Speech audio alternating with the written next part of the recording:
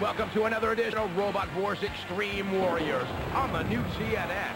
Last time, you would have seen Rosie the Riveter decimate the opposition.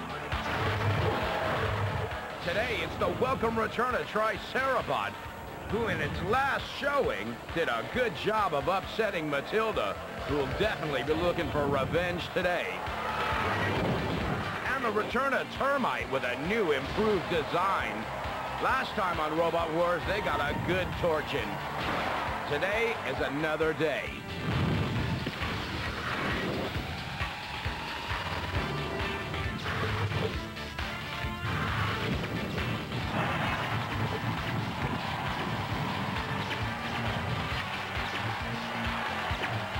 Ladies and gentlemen, please welcome Mick Foley.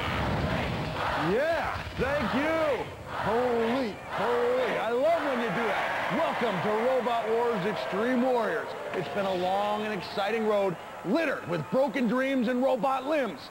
5 robots have already clawed and scratched their way into the championship. One more will join them after tonight. Who will emerge from the fray? Well, there's only one way to find out. Let's join Carol in the pits to get the 4-1-1. Thanks, Mick. Hi, I'm Carol Groh, and Robot Wars has some of the best robots in the world.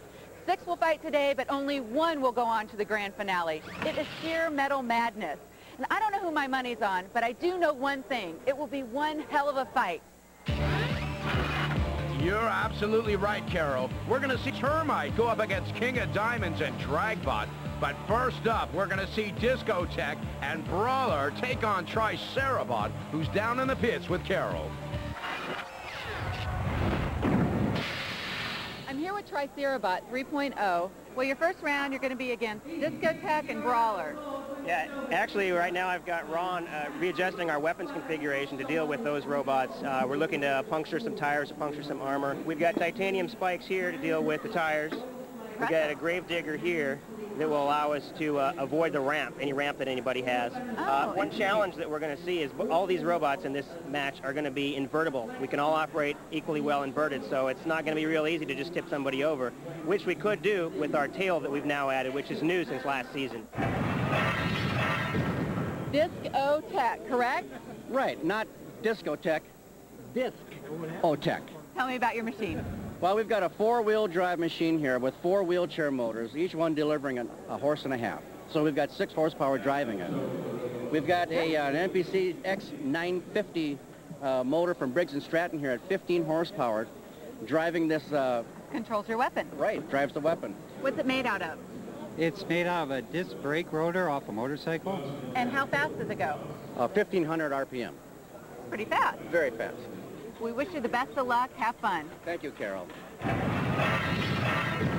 Last but not least, we're at the Brawler.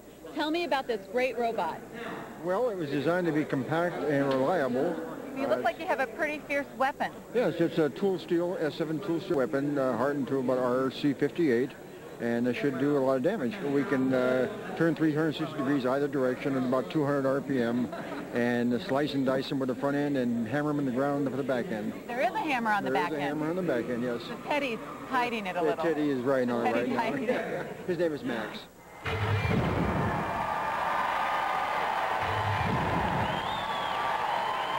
From Chino, California, Brawler. The Brawler, at over 200 pounds, is a double-ended spinner with a 10-pound hammer at one end and a spear axe at the other. Real low profile. From Corvallis, Oregon, Tricerabot. There's Tricerabot, the return of Tricerabot. New and improved with a pneumatic flipper that can lift over 700 pounds. And he's got battering rams and a big mean spike. From Minnetrista, Minnesota, Diskotek.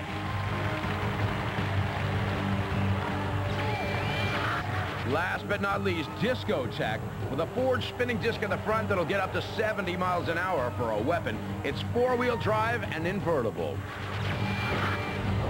Roboteers, stand by. There's a Tricerabot team with Mike Morrow with the controls, Nicole Morrow and Ron Ender up in the booth. And there's the Diskotek team on the left and the Brawler team on the right. And there's Diskotek with Norm Domhold at the controls. And Errol Miller at the controls for Brawler. And the house bots guarding the corner patrol zones in this round will be the Saw of Dead Metal. And joining Dead Metal, the Diamond Edge Axe of Shunt. 3, 2, 1, activate. And as Repbot backs out of the way, there's definitely a David and Goliath here in this round. And the David is the Brawler, who seems to be holding his own out in the middle of the arena. It's a great spinning device if he can contact any vital part on his opposition. Diskotek is just sizing up how he can get in there. And Tricerabot is just circling around. And now Diskotek is right into the side of Brawler and backs off. That spinning disc doesn't really seem to be doing very much good for the Diskotek boys. But Diskotek hits the Disc of Doom trigger. That's the spinning disc in the middle of the arena. Now Tricerabot is having a little go right after Diskotek. And Diskotek smartly gets out of it. That Disc of Doom has got teeth on it. As it spins around, it would definitely put the hurt on any low-profile bot out there today. Now Tricerabot gets underneath Diskotek. Tricerabot definitely with all the power in this round. But the little Brawler is holding its own, and there's smoke coming out. It doesn't look like Diskotek has got much more left with all that smoke. Great one-wheel stand. Well, he's still got the power. I don't know what was smoking on him. And Tricerabot just charges into the pit trigger, opening up the pit. A great bit of strategy from a real Robot Wars veteran. Tricerabot's got it all here. A lot of power. Let's see if they can put Diskotek or Brawler in the hole. Now, it looks, this is incredible. Everybody's in it to win it here. Nobody's giving up as Dead Metal comes out of that corner patrol zone, tries to bury the saw down. Tricerabot is fighting it out with Diskotek, and Shunt pulls the axe down. What a great battle! Well, Diskotek is going to keep on motoring because he's got 24-volt motors on each wheel. So even if a couple of them, oh, he's close to the pit! And he puts himself in it. Oh, what a shame. As the Tricerabot boys know, they've gone through. Diskotek put himself away. Look at that, hovering over the edge. But it was just too much for them to bear, and they just dumped himself in it. Tricerabot almost went right in after him. All right, thank you. Hey, ladies and gentlemen, talk about what a way to start the show. One of the greatest bouts we've ever seen here on Robot Wars. In my opinion, all three of these teams should have been able to move on, but that's not the way the tournament goes. And so two of them will go on, and unfortunately, Diskotek will not. But I think we need a big round of applause for all the Roboteers.